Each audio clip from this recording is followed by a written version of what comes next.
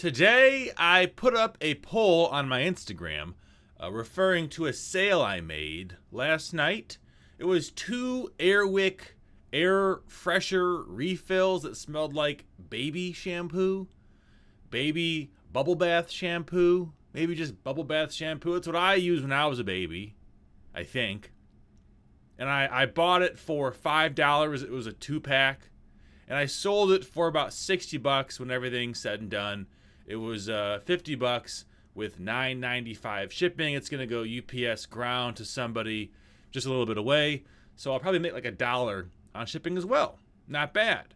And the reason I'm bringing it up is because I took a best offer on it. I initially had it listed at $100 for 2 cans of pure air fresher, good smelling stuff.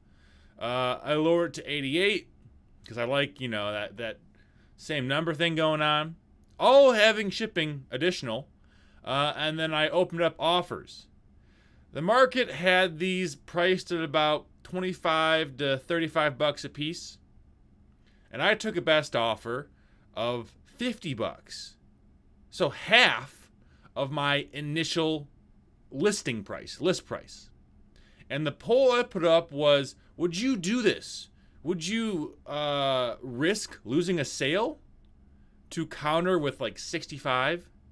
Because I see a lot of people who resell stuff on eBay or wherever failing or not doing as good as they can at it, and a lot of it comes down to this. And so we're going to talk about why so many resellers are failing at what they do, or if not failing, not achieving their utmost potential or a reasonable fraction of that. I want to talk about this because a lot of you are in the reselling world. You make money as a hobby on the side, whatever. Personally, most of my income comes from things I sell on Amazon or eBay.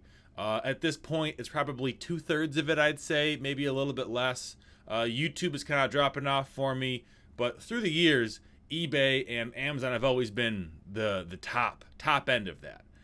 And so I want to share with you some of the things that I've learned, and hopefully that will help you make better decisions when it comes to selling things. I know that seems kind of simple and almost like silly, like of course I know how to sell things, it's what I do. But so many people, they get hung up on these they have 3 misconceptions, so we're going to go over those misconceptions. And some of those are just, you're thinking about it the wrong way, and some of those you don't have the right perspective on it. So this is not going to be the kind of video that you're going to see someone else make, because it's my personal opinions. And the first thing is, this is going off of the comments I got directly from other people in relation to this poll. It was like probably 50-50. People who would hold out for more, $15 more, or those who would take it. So this is for everyone who would say, I'd hold out for more, or I'd counter with 65 or 75 or whatever.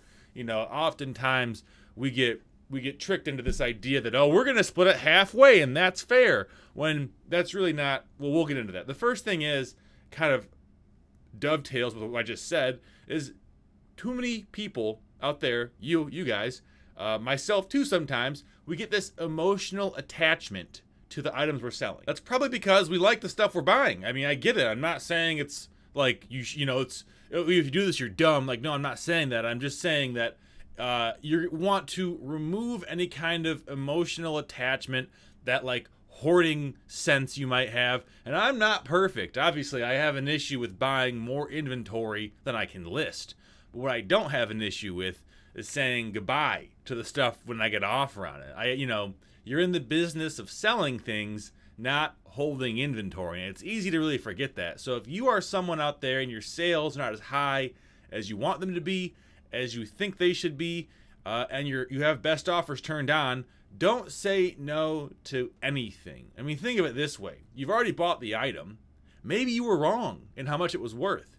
Would you rather have that amount of pride? Would you rather be prideful in your failure? Or would you rather sell it as fast as you can, learn from this, and move forward?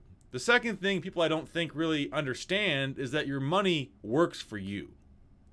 You make money off your money. And there's degrees of that, but in resale, it's the same.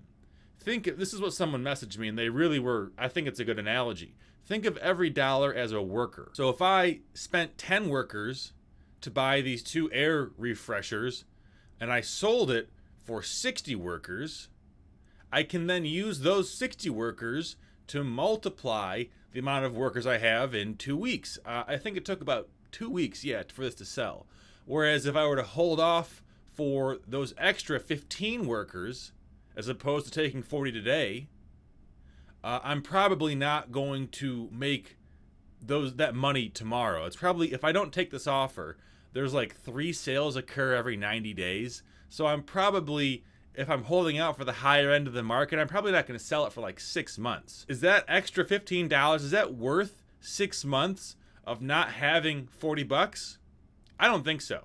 Especially because in our line of work, in this hobby or this side hustle, whatever you call reselling on eBay or Mercari or Etsy or wherever, you use your money to make more money.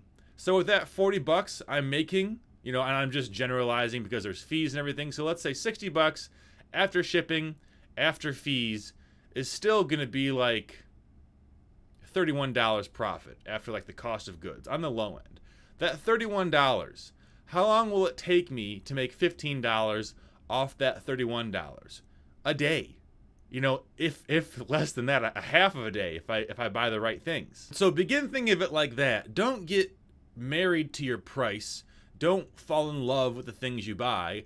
Understand, like, yes, there is a thrill to this and the hunt is fun, but at the end of the day, we sell things. We make money by selling more things, not by holding off and watching our inventory grow in monetary value, like hypothetically. I know a lot of people might disagree with me, and if you do, please, in the comments, tell me why I'm wrong. I would love to hear your perspective. But for the majority of you out there, this is advice you need to hear. And finally, the third reason that I'm always going to be taking offers that are reasonable, you know, my strategy is I price things at the top of the market, sometimes like 15 to maybe even like 40% above the top of the market, because I want to take any offer I get. If a buyer out there has any inkling they might want this product enough to put an offer out there, I'm taking it. And maybe I will make a little bit less than, you know, I could have potentially, but freeing up that money, and more importantly for me, freeing up that space, not worrying about it, being able to move on to the next project, that allows your business to grow. It allows your money to grow. You have less things cluttering your mind. That's where I'm at right now. I don't have a problem selling things.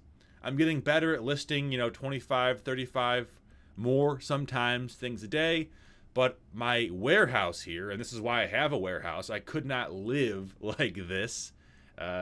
Maybe I'll show you guys sometime. It's too messy. It's too messy. Things are stacked up. The entire back of the warehouse is semi-organized. The entire front is just chaos. And really, I should stop buying things, but it's just too much fun. And the cash flow is there, especially when I'm buying things I can sell for like 10 or 15 times more than I paid for it. It's very easy to justify, even though I know, you know, at the end of the day, it isn't good space-wise, spending 90 bucks. If I can sell 4 of those items in a week and make 200 bucks back and spend an hour and a half doing that, that's kind of where I'm at right now.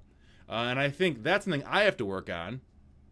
And if you're not there, if you're not at a point where you're selling things, you're just buying too much, sell more things, take offers, lower your prices. Do not become obsessed with getting the best deal. You're not in a competition against the buyer. You're trying to form a mutually beneficial agreement with the buyer. Think of it that way. Think of buyers not as your adversary, but as someone who you're going to help get a thing they want, and they're going to help you get a thing you want, which is money. Little dialogue here. Want to start it? Want to hear what you have to say? Please, if you are new, subscribe. If you're not new, comment below with what you think on this. Appreciate you guys watching, and I'll see you later.